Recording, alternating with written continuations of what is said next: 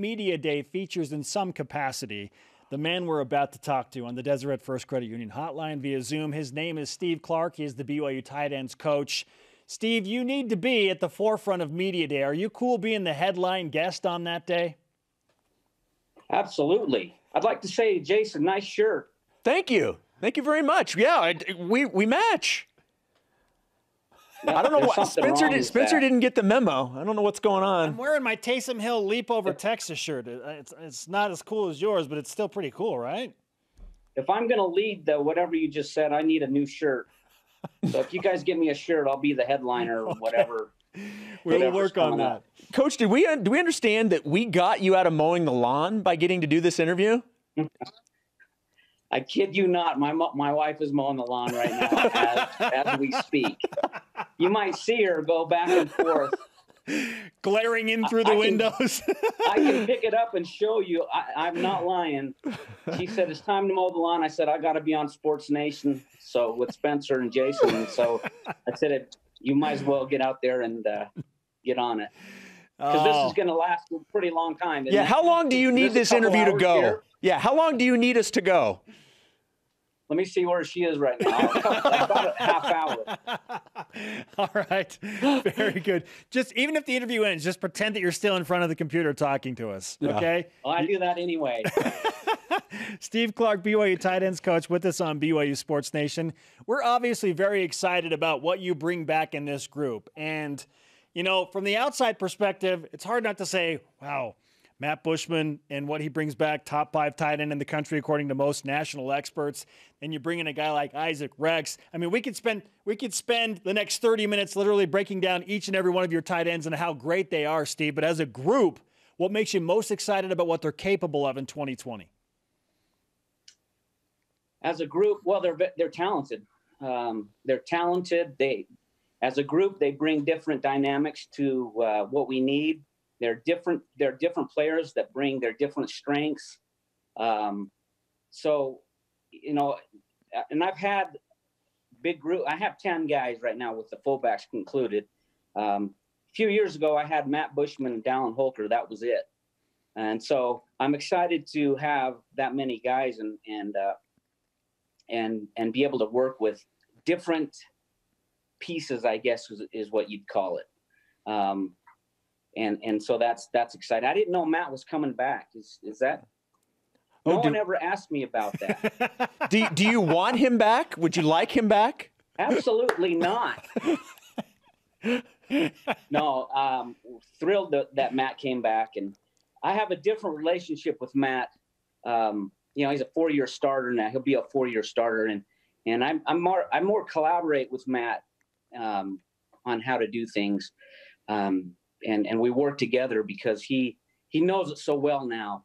And that's kind of the difference in the tight end room is we have Matt, who is very experienced. And then we have a lot of guys that don't have a lot of experience.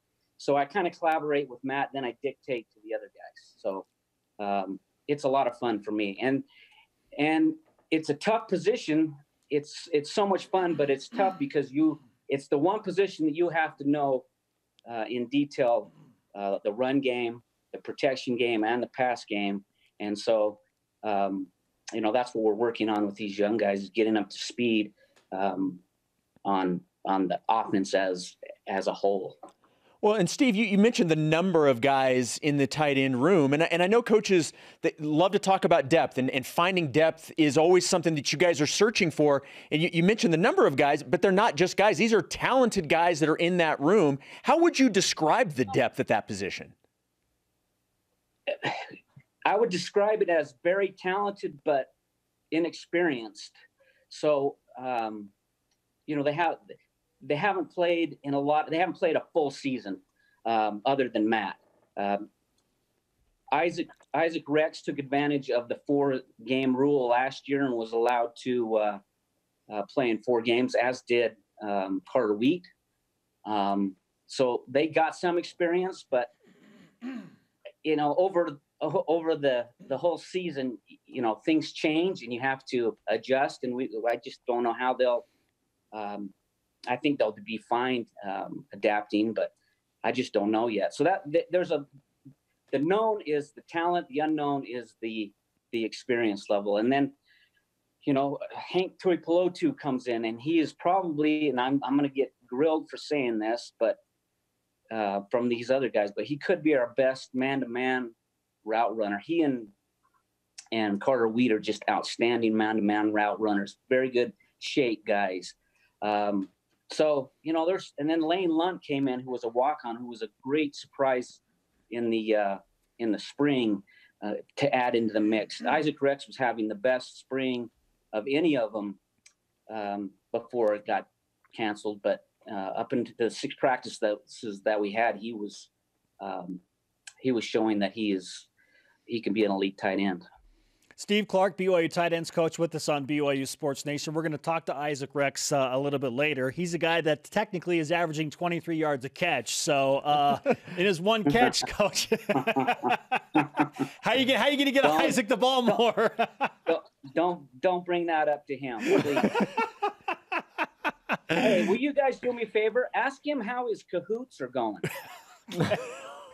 I make a Kahoot for him, so a test each week, and if you guys could help me out and ask him how his are going, that would be a big help to me. It's a guarantee. At some point, we will ask him about that, Steve. That is for sure. That should be your first question. Okay. I don't want to tell you how to do your job, but people tell me how to do my job all the time. You're the one guy that we're okay with that. You can tell us what to do. We're totally okay with that. Steve, Matt Bushman is a guy that has led BYU in receiving yards in each of the last 3 seasons. This is pretty unprecedented territory. You said not too long ago you want to wear him out this season. What does that mean? How are you planning on wearing Matt Bushman out, and what kind of results will that produce? Well, I think that, we had Moroni last year, and we were able to keep him fresh by substituting. And we're not going to do that this year. I mean, he better be in good shape, because, he's not going to come off the field unless it's his decision. And we're going to, we'll put him in different situations. And when I say situations, we'll put him in different alignments. We've been toying with certain routes that we've done a lot of study on this past season. That I always study the top 5 tight ends in the league, and this last year I spent a lot of time watching Kerry Kittle and Kelsey from the Chiefs, and see how they use their tight ends, and we'll use a little bit of a mixture with those 2 guys. Okay. Hey, George Kittle and Travis Kelsey. Travis Kelsey, 2 of the best that just happened to be in the Super Bowl this couple months ago. Yeah. Don't watch Kelsey block. That's you don't want to do that. Hey, but Coach, as a Chiefs fan, I was perfectly happy to see him get in the end zone and as many times as he did. Yeah, he is unbelievable route runner. As good as I've seen at route running. Kittle is more of an overall tight end. He's a much better blocker. We're trying to kind of, I don't want to say indoctrinate, but we're trying to show Matt the best of both. And hopefully he can pick up on that. But, the thing with Matt is people are going to start by stopping our offense by stopping Matt. So he can't get frustrated with some of the schemes that he's going to see. He's seen the last 2 years. He's going to see more of it next year. And so, if they want to take away Matt, they're going to take away Matt, just like they can take away Kelsey at times. They can take away Kittle at times. But it opens up the field for everybody else. Coach, Matt is going to play in the National Football League. If he had gone out, in the last draft, he'd have been coming up in the upcoming season. He's going to play at the next level. When you talk with scouts about him, what do they say about his pro potential? Well, what they like the most about him is his ability, his catch radius. He's got a huge catch radius, meaning the quarterback doesn't have to be as precise with Matt. He can go get it with a 6-foot catch radius around him, meaning the ball can be thrown in anywhere in that yard catch radius, and he'll come up with it. He's very good at finding creases and areas and zones. That's what they like about him. They like his ability to make plays. He's shown to make plays. He's got great hands, and they're always looking for a tight end that can make plays. I mean, if you can make plays in the NFL, they're looking for you. Steve, it's always great to catch up with you. Stay healthy. Please send our best to your family, to your wife mowing the lawn. You are always a bright light. Yeah, are we okay to let you go now? And no, she's I can see her right now. It looks like, yeah, she's got about 50 more back and forth before she's done. I really do appreciate her mowing the lawn today.